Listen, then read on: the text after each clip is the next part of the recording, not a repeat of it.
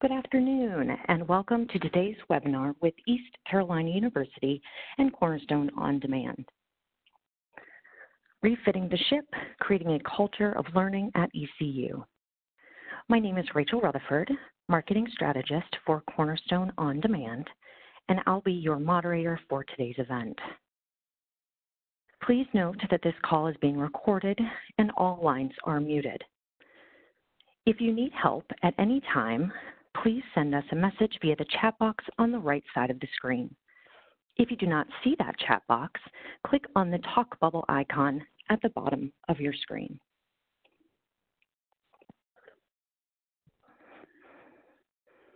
Today's event will last up to 60 minutes. The question and answer segment will come at the end of the presentation. However, please queue up your questions throughout the event. Simply type them into the chat box on the right side of the screen and click Send. Continuing education credit is available for this event. You must stay on for the entire event and complete the post-event survey to receive your activity IDs, which will be delivered to you via email after the event. This program is available for 1 hour. There will be an archived recording of this event that will be available in the coming days. And now a little more information about Cornerstone OnDemand. Cornerstone is a global human capital management leader with a core belief that institutions thrive when they help their employees to realize their potential. Putting this belief into practice, Cornerstone offers solutions to help institutions strategically manage and continuously develop their talent throughout the entire employee life cycle. Featuring comprehensive recruiting, personalized learning, development-driven performance management, and holistic HR planning, Cornerstone's human capital management platform is successfully used by more than 3,400 global clients of all sizes, spanning over 38 million users across 192 countries and in 43 languages. Now it is my pleasure to introduce today's speakers. Before beginning at East Carolina University in 2016, Justin Yeaman spent 13 years in the automotive industry, with his last 6 years spent in the training department at O'Reilly Auto Parts. Currently serving as Director of Learning and Organizational Development in ECU's Human Resources Department, Justin oversees HR training initiatives at the UNC system's fourth largest institution, which employs roughly 6,000 faculty and staff. Outside of work, Justin is currently pursuing his EdD in educational leadership at ECU. Dan Blumberg currently serves as the Interim Assistant Vice Chancellor for Human Resources and Deputy Chief Human Resources Officer at East Carolina University. Dan joined ECU in February 2015 as the Director of HR Information Systems, providing leadership as the university's Chief HR Technology Officer. Prior to that, Dan held similar roles at Pima Community College and with Protiviti, a private sector internal audit and technology consulting firm. Dan received a Master of Business Administration with a focus on business analytics from ECU and has an undergraduate degree in business administration with a focus on management information systems from the University of Arizona. Dan, the floor is all yours. Good afternoon, everybody, and thank you for joining us today. We appreciate you giving us a slice of your time this afternoon. So we'll just jump right into the content. And before we dig into kind of going through our journey and explaining where we were and where we've been as far as learning is concerned, we'll just give you a little bit of background about ECU for those of you that aren't familiar. And the image that you see on your screen is just a picture of our mall. It's one of the more recognizable features on our campus. So for those of you unfamiliar with ECU or the UNC system as a whole, we're part of a 17-member group of constituent institutions in the state of North Carolina. We have over 29,000 students, both graduate and undergraduates, and we are the fourth largest in the UNC system. So you probably recognize some of the big name schools, UNC Chapel Hill, NC State, perhaps UNC Charlotte, and then ECU. We're located in Greenville, North Carolina, not to be confused with Greenville, South Carolina. For those of you who are familiar with the latter, not the former, you can see we are in the eastern part of the state, about 90 minutes east of Raleigh. Greenville, South Carolina is closer to Charlotte, and folks often confuse the two. Our university is comprised of 8 distinct divisions. We have a Division I athletics program, a Division of Academic Affairs, a Division of Health Sciences, Administration, Finance, and other similar breakdowns of business like you might expect.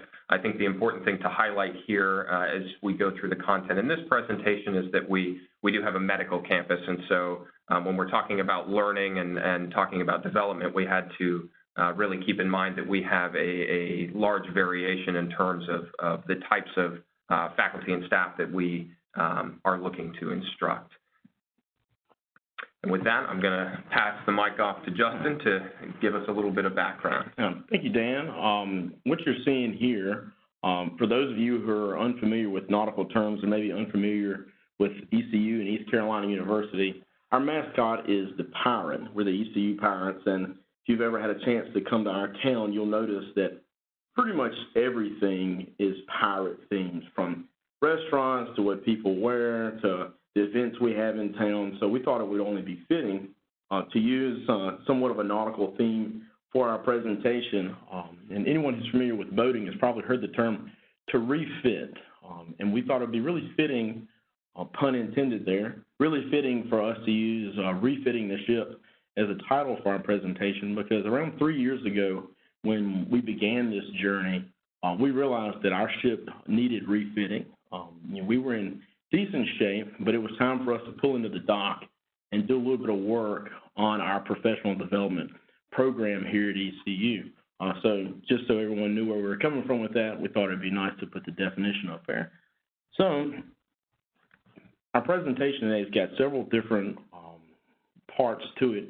The first thing that we want to do is give you essentially a snapshot, a 2-part snapshot of where we were essentially 3 years ago with regards to professional development, both with regards to our technology and also with regards to the professional development programming we had here on campus. And since, as I'm sure most of you are familiar with the term, a picture says 1,000 words, we thought it would be fun to illustrate that with a few images. So first, I'd like to give you a few images that really we feel like were representative of the perception of HR, perhaps, and especially our professional development programming that we had in the past. So here's one right there that a lot of people probably identified with us, as well as sometimes maybe a little bit, if any of you have ever noticed, seen the movie Kindergarten Cop. That one's there for all of you Office fans out there. And lastly, it wouldn't be a presentation related to human resources if we didn't have a 6-inch thick policy manual. So really, for a lot of our learners, that was the perception that they had of human resources, and we'll get here in just a minute into the reasons for that perception. And we'll flip the coin a little bit and give you what we saw in the classroom when we looked out at those who were often in attendance. These are some images that are representative of what we saw. We had a lot of learners who were disengaged. Maybe they didn't feel like they were supposed to be there, constantly watching the time. And on a couple of occasions, we would even see people lay their head down, which is really surprising in higher education. We handled that as need be.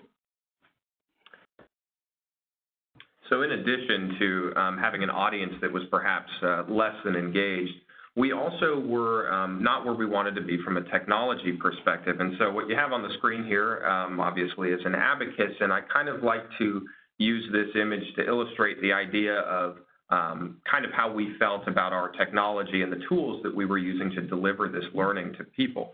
And, if you think about doing some kind of math today, you think about a calculator, you think about a computer, but we were going back to the abacus, right?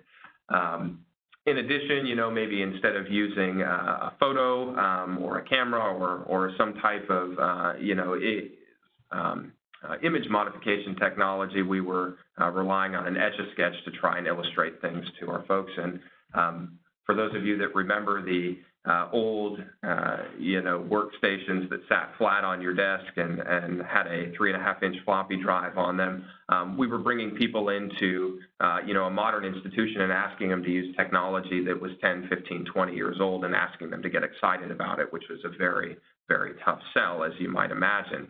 So not only were we, sort of tasked with dealing with the idea that we needed to re-energize and reinvigorate our learners to get them excited about this, but we also needed to do some work on the infrastructure and business process side of things to make sure that we were giving them the tools that they needed to be successful.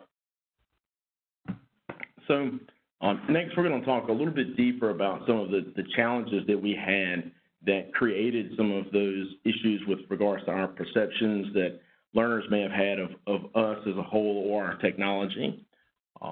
So professional development at ECU 3 years ago, for a lot of our learners, was viewed as punitive. Many times the training or learning opportunities that employees had was to remedy a deficiency that someone may have seen. Like, for example, they had issues with interpersonal communication, so their supervisor may mandate that they take some training class either in person or online that dealt with professional interpersonal communication. So as you can imagine, when learners don't feel like they have a choice in the type of learning that they receive, oftentimes they're going to be feeling captive or unwilling. So as most of you who are involved in learning and professional development, if you have a group of people who don't want to be in a workshop or don't want to be engaging online, you're less likely to have willing and engaged and happy learners. So that's what we were seeing, was a lot of captive and unwilling learners. On the flip side, in-house, we had some challenges because as a group, we had very little clear direction. Our unit, Learning and Organizational Development, we did have a strategic plan that had been created about 3 or 4 years prior, but due to some leadership changes and some personnel turnover, nothing had really taken shape out of it. And as a lot of you have probably experienced or seen at your institutions or your workplaces, sometimes great ideas, if not picked up and ran with, tend to get dropped or they get moved to the back burner as other priorities take their place. And that was a lot of what we had saw, because we didn't have necessarily a strategic individual in place to push things forward. And to top it all off, something that you all have probably experienced at some point in time, we also had limited resources. Of course, without getting too deep into it, of course, we, like many other institutions out there that are in the same shape, we had a limited financial, budgetary resources, as well as limited human resources. And that's really what I want to focus on for the next minute or so, is just to kind of give you an image of our situation with regards to human resources within learning and organizational development and the responsibilities that our team had. So here you go. What you're seeing in front of you right there is an organizational chart for our entire university.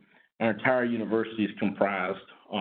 This may not be an accurate number today because it fluctuates from day to day, but of roughly 6,254 employees. So you can just say 6,200 employees. For those employees, we've got two groups who are charged with the majority of professional development for those two groups. To your left, you see the Office for Faculty Excellence and also Learning and Organizational Development. The Office for Faculty Excellence is charged with, as you could probably tell by their title, ensuring excellence in faculty. So they spend a lot of time trying to move the needle with regards to faculty engagement, as well as teaching online instruction, universal design for learning, how to use Blackboard, things like that. This is an org chart representative of the Office for Faculty Excellence. They've got, I believe, 7 employees there to ensure the promotion of faculty excellence here on campus, and they have roughly 1,900 faculty that they have to they're charged with on campus, and that's including a part-time, adjunct, tenure-track, and non-tenure-track faculty. That's all of our faculty, including clinical faculty as well for our health sciences side. On the flip side, if you look at learning and organizational development, we've got the rest of our staff here on campus, of roughly a little over 4,000 employees, and I'm going to show you now our organizational chart for learning and organizational development. There we are. It's currently, we're slated for 3 FTE. Myself serving as a Director of Learning and Organizational Development. We're currently in a search for learning and organizational development consultant. And to the right there, you see one of our most beloved employees here at ECU, Christy Caraway, who's our training specialist. And so essentially what you've got is currently 2, but in the future you're going to have 3 employees charged with servicing the learning and organizational needs, HR-related, to almost 2/3 of a university. On top of all that, I'm going to turn it over to Dan here. He's going to talk to you a little bit about our processes and LMS. So to kind of compound matters a little bit, not only were we as an institution asking Justin and his staff to do a whole lot more with less, we also weren't able to say to him, hey, not only are we asking you to do more with less, but here are some really great tools and some really great resources to help you in that endeavor. And so, in a lot of respects, when Justin and I first started talking about kind of how to turn the tide on this a couple of years ago, we realized very quickly that a 2-pronged approach was going to be necessary, and in some respects we had to divide and conquer. And so while Justin's team kind of ran with the personnel side of things, me and my team at the time, I was still solely in the Director of HRIS role, we kind of took a look at the underlying infrastructure and saw opportunities to make some improvements there. So I just kind of want to highlight one example because, and I'm not sure how prevalent this kind of thing may be at your institution, but inevitably every institution has some nuance about the way that they do business that can create challenges in one way or another. Maybe it's the way you all manage your books, or maybe it's the way you all code something a particular way in the system that create challenges down the road. But there were some very basic things about the infrastructure here at ECU that made learning and organizational development very challenging. So what you see in front of you is what all of you, I'm sure, recognize as an org chart, right? You have some basic hierarchy there. You have a position number and a title, and then you have a person seated in the position, HR 101, right? When we first got to ECU, both Justin and I realized we were working with this. So what you see on the screen is actually kind of and I guess the only way I can describe it is really just an off-base use of our Banner ERP system and the way that we had elected to code positions and jobs and other things in our payroll system. So really what we were working with was an HR system that was largely set up and designed to support finance needs only, whereby all of our positions at the university were set up like little pools of money. And what ended up happening over time as faculty members or deans or other people in the university changed funding sources, rather than moving the money around, we moved the people around to where the money was. And the result of that was what you see on the screen. You had multiple people in multiple positions, and sometimes you had the same people overlapping in the same positions. And you all might be wondering, well, why is that important for learning and organizational development? But, just think about this. How do you identify who the true supervisor is in this relationship, right? You can't. So we weren't in a position where we could have somebody log into a learning management system and actually see the people that they support or the people that they oversee or the people in their department. So this kind of basic concept of I as a supervisor need to be able to identify the people that report to me, see what kind of training they've taken at the university, be able to assign them training, figure out what kinds of content we have out there and what might be useful for the team. We didn't have any way of giving that to somebody in an easy format. Really, the only way that folks knew who reported to whom was to go out to the department and kind of really talk about it. And as you might imagine, being an institution as large as we are, we can't be doing that every single day. So we had some cleanup work to do here. In addition to that, this is what our LMS looked like. Keep in mind that this is the experience that our users got as recently as 5 years ago. So if you're kind of wondering what you're looking at, or if this does seem familiar to you, I have another image that might give you some clarity as to why that's familiar. For those of you who don't know what this is, that is MySpace, the social network that people haven't used in the better part of a decade.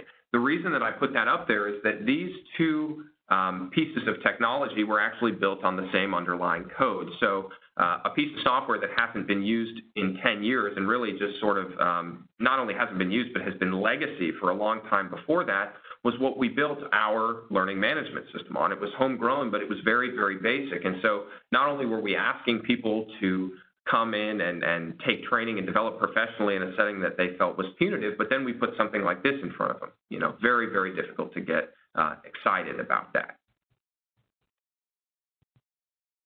So I'm going to turn it back over to Justin to kind of describe how we went from where we were to where we are today. Yeah, and Dan, I think you make a really great point that, you know, not only did a lot of our learners feel like learning at the university was sometimes a punitive measure, but not only was it punitive, we also made it difficult for them to access that learning. So, you know, how did we get to where we are today? So for those of you who are familiar with learning and organizational development, which is probably most people out there, one of the first things you have to do when trying to turn the ship around, right the ship, turn the tide, or what have you, is you have to figure out what your employees actually want and what they need. So we took a couple different steps to do that. One of them was through formal learning and organizational development needs assessment.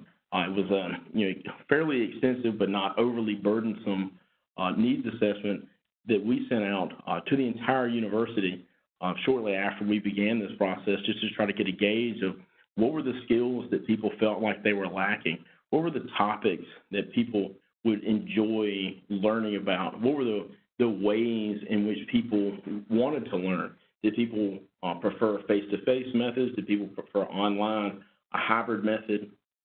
What did they want with regards to that? And also a lot of simple questions like, what's the easiest day of the week for you to attend a training event? And we learned really quickly two things. No one wanted to do training on Monday, and no one wanted to come to a training event on Friday afternoons because a lot of people were trying to leave work on Friday afternoon, and that's completely understandable. So we asked questions like that. You know, when can you come to training? What time of day is best for you? So we asked a lot of questions to try to figure out not only what people wanted and what they needed, but also how to make it easiest for them to attend or access the learning. The other way that we did it was through informal measures. You know, we already had in place, and we were very lucky that we had in place certification programs related to administrators or supervisors or lead clerks, people who worked in the medical fields, where they had to take a curriculum of face-to-face training related to policies, procedures, and stuff like that to get certified in whatever that area was. And what we started doing was saving 5 or 10 minutes at the end of those training sessions just to have an informal focus group or what have you to talk to them, since they were there and they were kind of a captive audience anyway, to talk to them about what it is that they would like to get out of a professional development program. And we learned a lot of really interesting stuff from people through both of those measures. Mostly what we learned is that we needed to do a better job of engaging with our supervisors and those who were leading other people. So we knew, okay, this is what they wanted, soft skills essentially related to leadership and some other policy areas. So obviously, there's two of us in learning and organizational development. We don't have the expertise or subject matter expertise in all the areas. So we had to enlist some help. So one good thing about working in human resources is you meet a lot of people because you're out talking with different areas, doing consultations or what have you. And we met a lot of people who we could enlist for help, and these are just three represented right here. One is an employee relations consultant that we work very closely with. Another person works in our campus rec and wellness department. He does a great job teaching a lot of soft skills related to work-life balance, stress management, and of course, where would we be without our beloved faculty? At the bottom, we've got a member of our faculty from our School of Communication who taught a lot of classes for us on professional communication. So once we figured out what we needed, who we could get to help us, we started developing new programming. And here are just a few examples of some of the things that we did. The first one you saw there was a leadership development program. Every month now, from the beginning of this project, after we developed out our programming, we hold a twice-a-month training session for any of our leadership, or actually anyone who's interested in these topics, to come and learn more about whatever soft skill we have on the docket that month, whether it be managing generation gaps in the workplace, intrinsic motivation for employees, professional communication. There's a spectrum of things that we talk about. We've got book clubs, and one of my favorite things, at least one that has, I think, the best title, was one of the lunch and learns that we began developing, where our ADA coordinator brought in a visually impaired student to help us learn about what life was like with a service animal. And that was really impactful for a lot of those, everyone who was in attendance. So these are all programs that were stemming from that needs assessment. These are things that people said, this is what we want. And we began to give them what they wanted. One of the best things I think we did was to begin generating interest on campus before we actually rolled all of our programming out. And we did it a lot like the film industry. We'd send teaser emails out to campus saying things like, we're be expecting new things from learning and organizational development. There's some training coming down the road. We're not necessarily going to tell you what all of it is, but we're going to tease you a little bit with it. And people, they started to generate a little bit of buzz on campus. So we didn't necessarily put up posters that said, Marvel Studios presents Thor, but I really wanted to put up posters like this that said, Dan, coming to a conference room near you.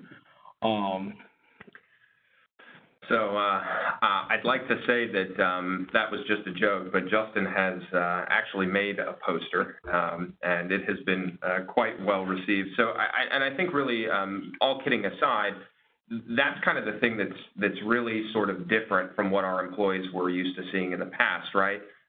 So, Justin was going out and doing things to kind of re-pique that interest, to get folks that had been sort of maybe given up on learning and maybe had decided that ECU was not going to be the place for them to do that. And all of a sudden they're saying, hey, this is something different. This is something that I've not seen before. I'd like to see what they have to offer.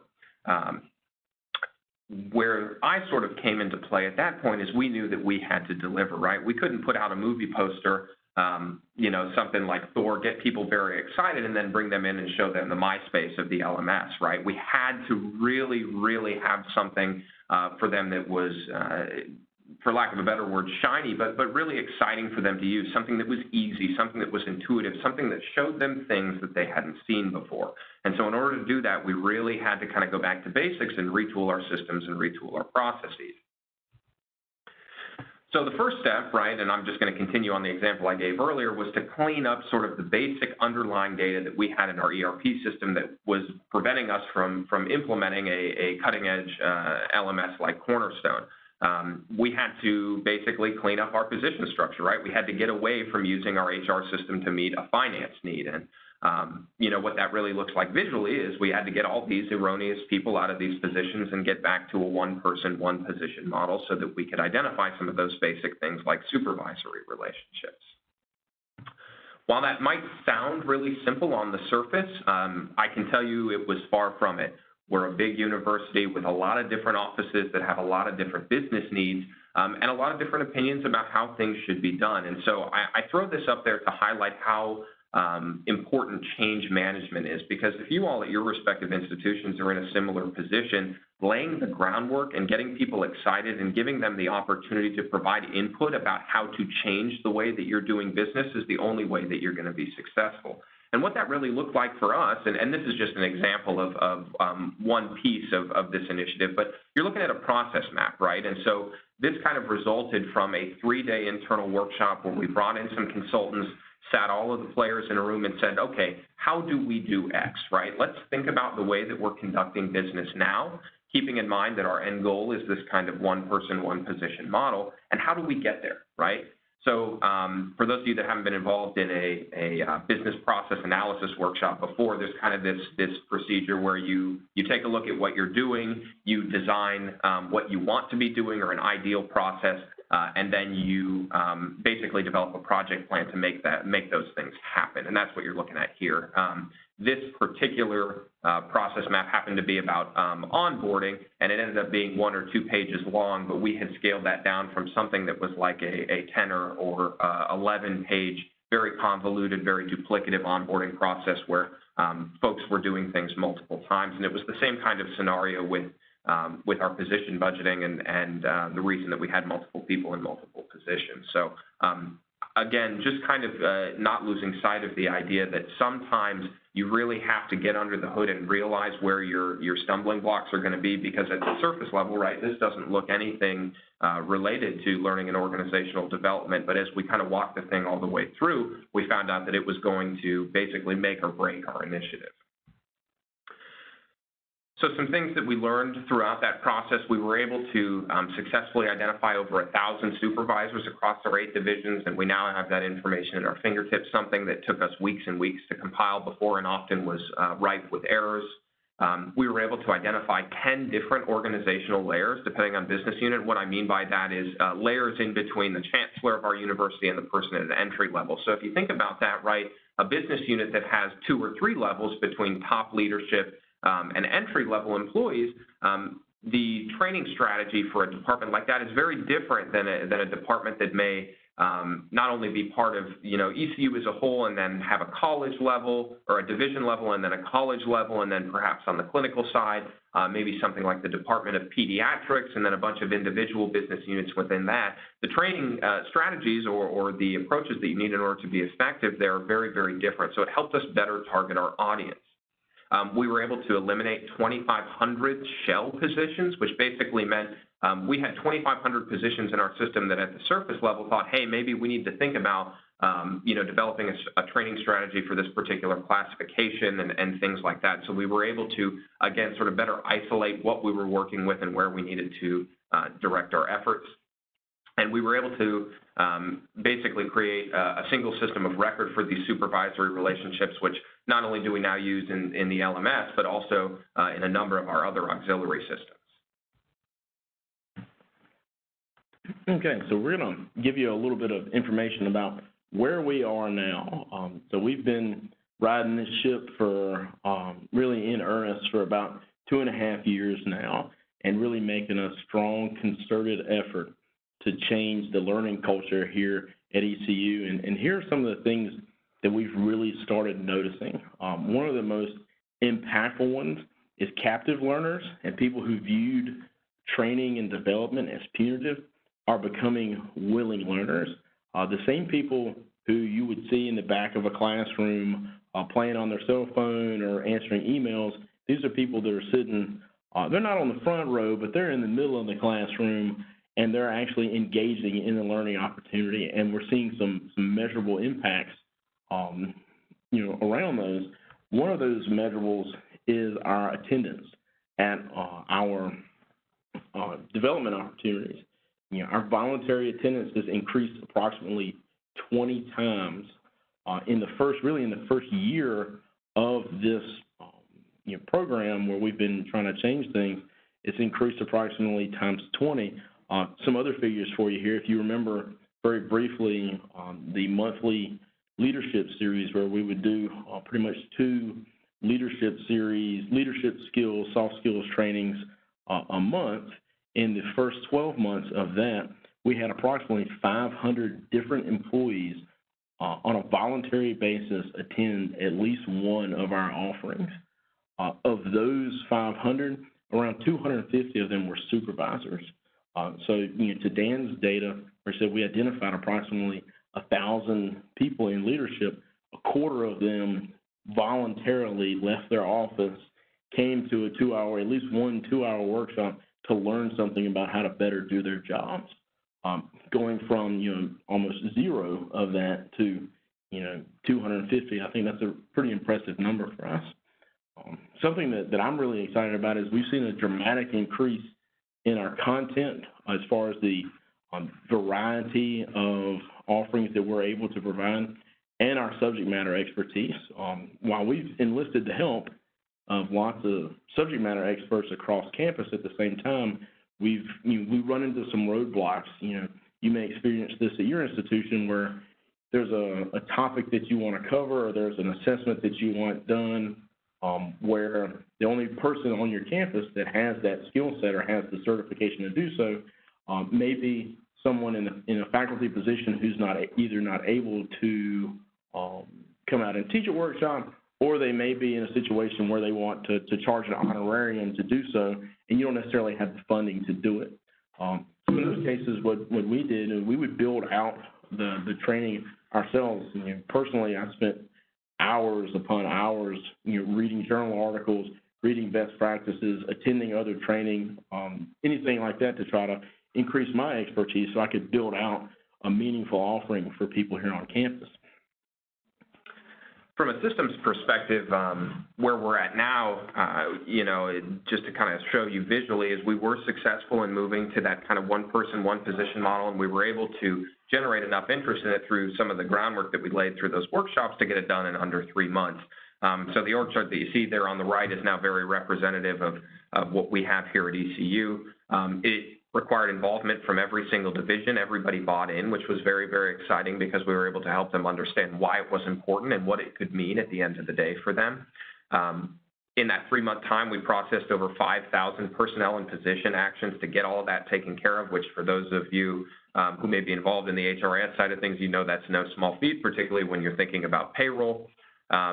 And we were able to ultimately deliver on this. So for those of you that, are Cornerstone customers, you're familiar with this, right? This is what, a manager can go into the system and see. And this is a very simple example, but what you're really looking at is all of a sudden we've been able to deliver a dashboard or a heads-up display to our employees where a manager can log in, basically look at the people that he or she supervises there on the left, and have insight into what those people have been doing, right? What training have they taken? What training do they plan to take? They have the ability as a manager to assign them training if they want them. Maybe you need somebody to take a class on business writing, or maybe you need somebody to, who's a new supervisor and you want them to maybe start building out their soft skills. Maybe you want to leave them a comment and some kudos. Or maybe that particular employee just wants to go out there and put some stuff on their profile, define their interests, whatever it might be. But this is something that they didn't have before. So again, kind of going back to that whole, we were able to tease them and kind of get them excited. When they showed up in class, all of a sudden we were able to show them something shiny, something cool, something that they were able to use and be excited about that they'd never seen before at ECU. And many of them probably had sort of written off as ever being a possibility.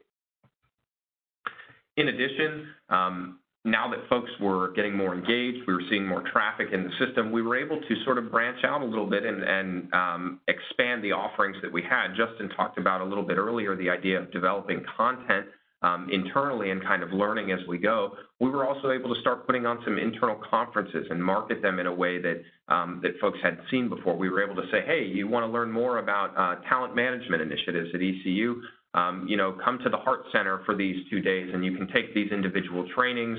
We were able to record them, put versions of them in Cornerstone, and give people credit for all of these kinds of things that they hadn't been able to do before. And it sort of caught fire. On the left-hand side, you see one that was specific to HR, but we recently upgraded our banner system from version 8 to version 9, and our ITCS folks, Information Technology and Computing Services, saw that and said, hey, we want to help us do what you did, right?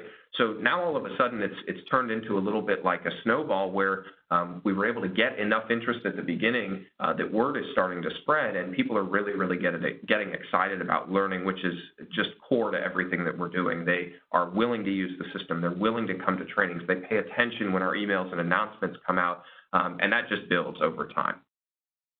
Yeah. And to kind of piggyback a little bit on what Dan was saying before I talk about what you see in front of you, his comment about other departments coming to us, for example, our IT department, and saying, help us do what you did. Years ago, that wasn't the case. And I think something that really is indicative of is the fact that, HR is no longer necessarily being seen as the policy police. We're now being seen more as a strategic partner here in a lot of our university-wide or enterprise-wide initiatives. If we've got IT or other departments coming to us asking us to work at a consultant level to help them do some of the same things that we've been doing. But anyway, one of my favorite things to do as a trainer is to hear feedback from our learning sessions and our opportunities. And these are just some of the anecdotal evidence, some of the things that we've seen in our surveys and some of the conversations that we've had with people, the comments that they've made, of what they've taken away and been able to apply to their positions. To me, to a lot of people, those are just comments about what people have learned, but to me, this represents behavior change. And at what we want to do, our main goal in learning is to help people change their behavior for the better. And I think really this is what that represents. So of course, and we're getting close to the end here of our presentation, but we feel like we would be remiss if we didn't talk a little bit about where we were headed, because we can't just stop here. You know, we are in pretty good shape, but there are still some things that need to be done. There will always things that will need to be done at any institution. So I just want to share with you some of the things that we predict or we've got in flight now to try to complete here in the future. Now, before a lot of you get worried here, I know for a lot of institutions, especially some state institutions, when they see the word succession planning, everyone gets a little bit nervous, and you say, well, we can't do succession planning, that's against the law. That's not the type of succession planning I'm talking about. We're definitely not talking about implementing any pre-selection or anything like that. We're talking about here identifying ways to identify high potential employees to try to put resources into that employee to build them out to their fullest potential and maybe build a bench for our future leadership. We've got some interesting things that are really starting to boil up now related to individual development plans and stuff like that, and that we hope to be rolling out in 2019. We've really started scratching the surface with leadership development at this point, but I think we've got a lot more that we could do. There's a lot of leaders that we're not impacting right now, so one of the things that I'm planning, or at least hoping to do, is to implement a multi-day training offering for new supervisors, because in a lot of our institutions, what we do is we identify someone who's really good at their job, so we may make them the leader of other people who do that same job. And then essentially what we do is we make them a supervisor, but we don't give them the skills to supervise. So a lot of new supervisors out there are falling through the cracks, so we're planning on implementing some much more robust leadership development offerings, along with a completely revamped and renovated first-year experience.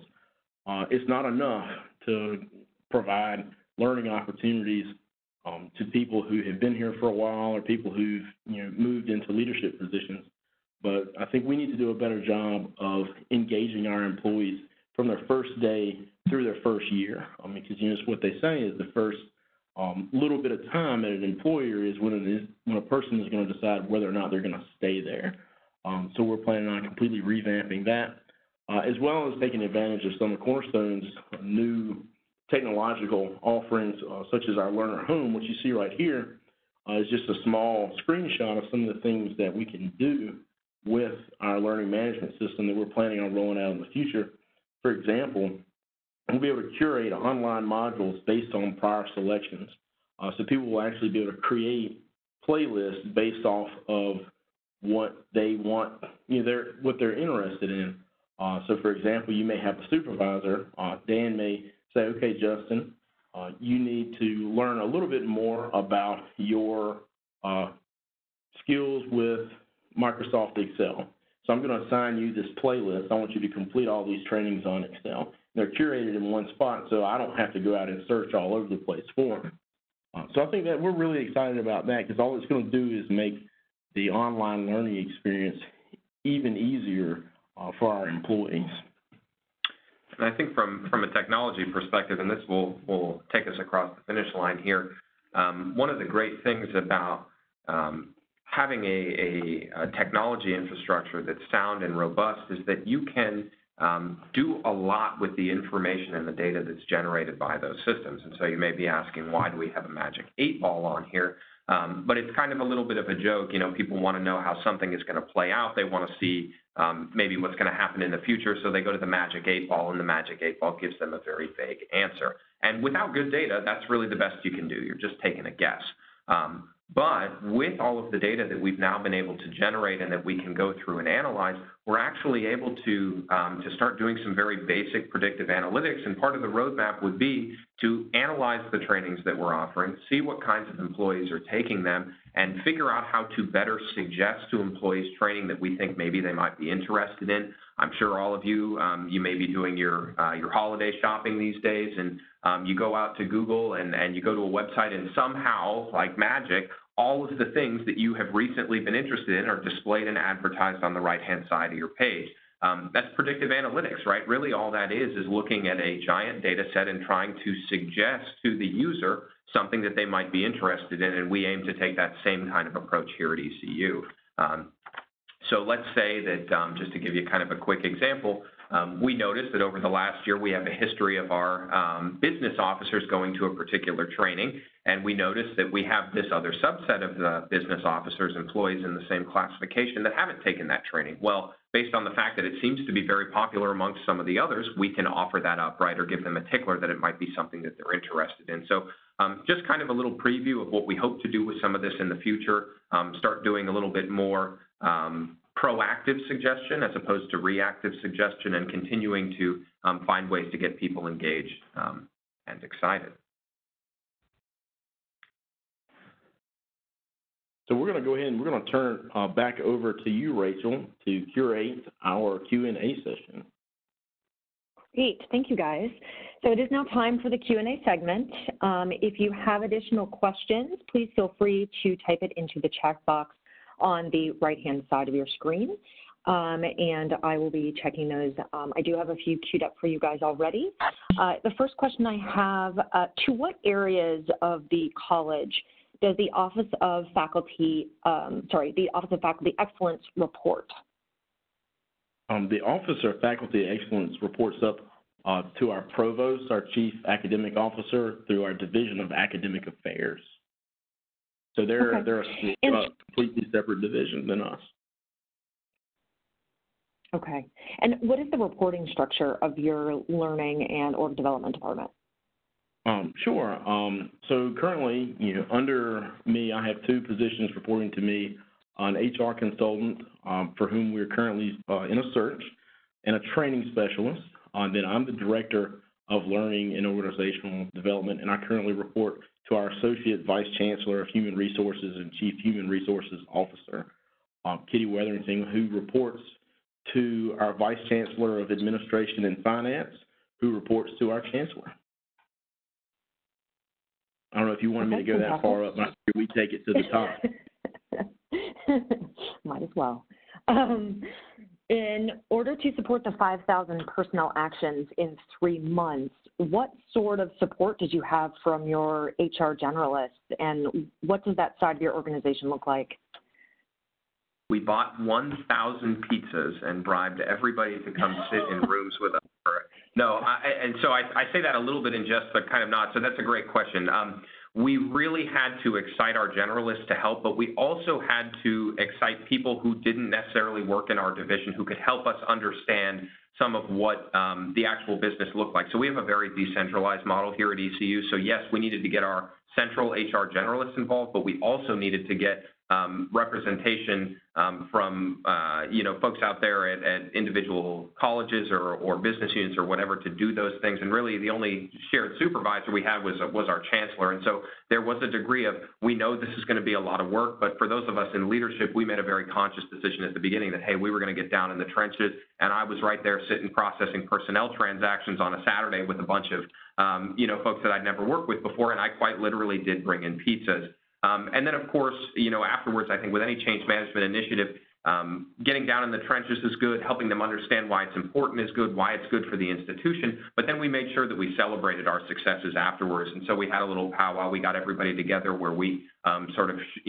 demonstrated what had been accomplished, how important it was to the institution, what we would be doing with it. And, of course, at that, we fed people also. Food is a really, really good motivator. Dan, you're a very good motivator. I don't know. Can you come in like a wrecking ball like that? All right. How did you get the finance people to agree to spending the necessary funds to implement the solution?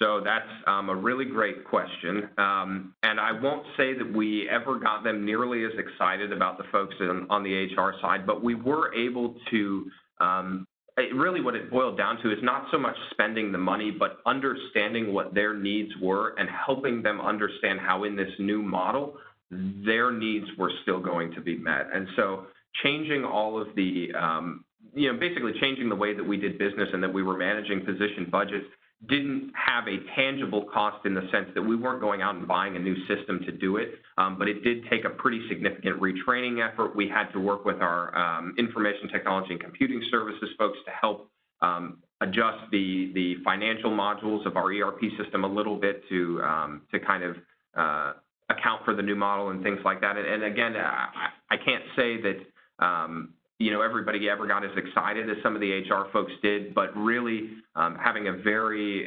concentrated effort on change management and helping them understand, again, why it's important and why the institution is going to be better off because of this really, I think, was key to success on that front. Okay, fantastic. And another one, what type of professional development does ECU offer for diversity and inclusion? Yeah, sure. That's a great question.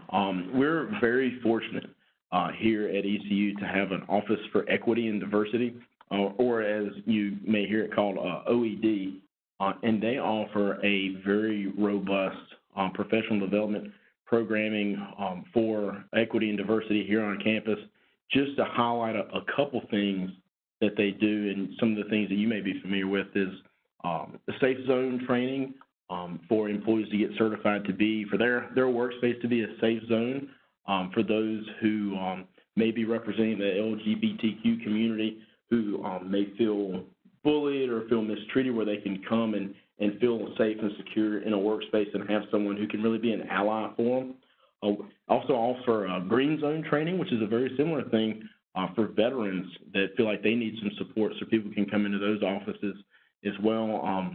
We do a lot of allyship training for those in marginalized communities, as well as we have, for example, affinity groups where people from those different communities can come together and learn more about themselves, learn more about others, and just really generate a sense of community here on campus, which is something that we've learned, especially for students, which I know we're talking about staff and faculty here, but we've really learned that for students, and I think it also goes for faculty and staff, especially those who move here from other areas, it's very important to establish a sense of community on campus that's critical for success for students, and I think personally it's critical for success and retention of employees.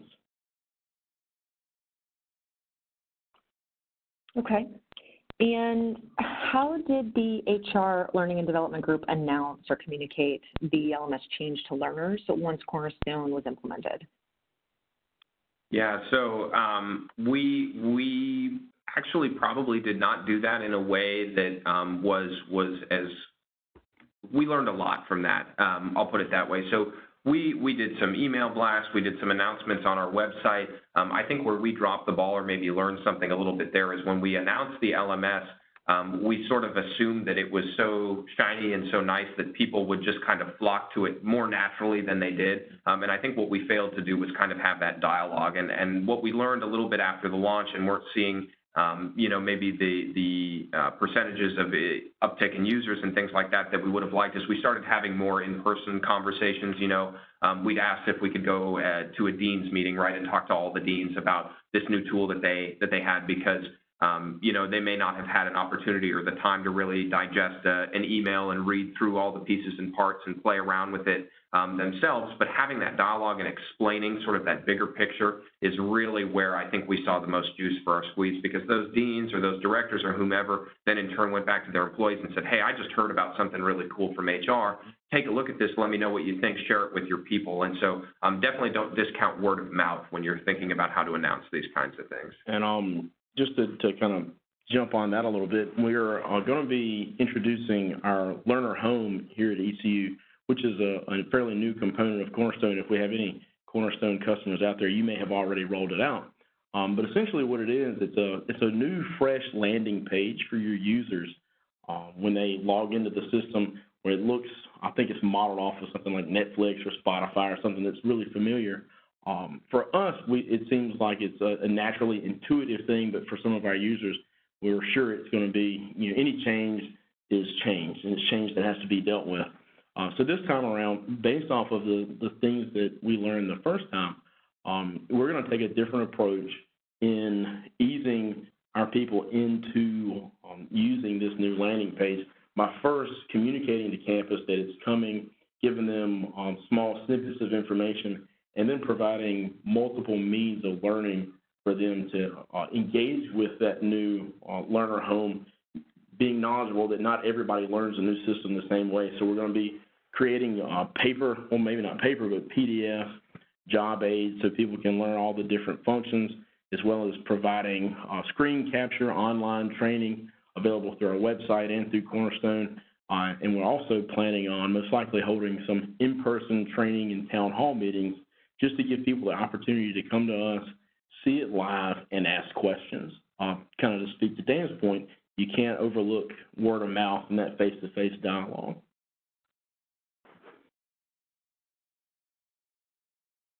Great.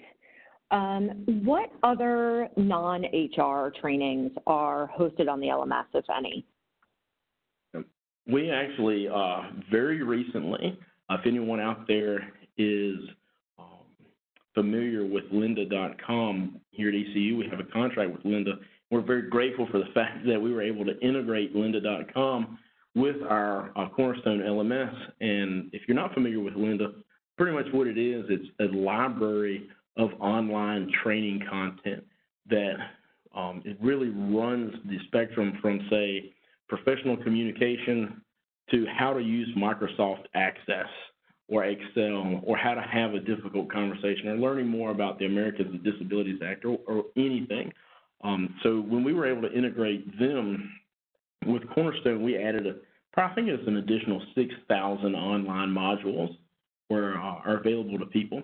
Outside of that, we've got a lot of particular subject matter areas who house training on Cornerstone as well. Just to give you a couple examples, our information security team, they house online training related to information security that every new employee has to take and retake biannually, I believe. Our Office for Equity and Diversity houses a lot of their online, well, pretty much all of their online content for staff and faculty on Cornerstone.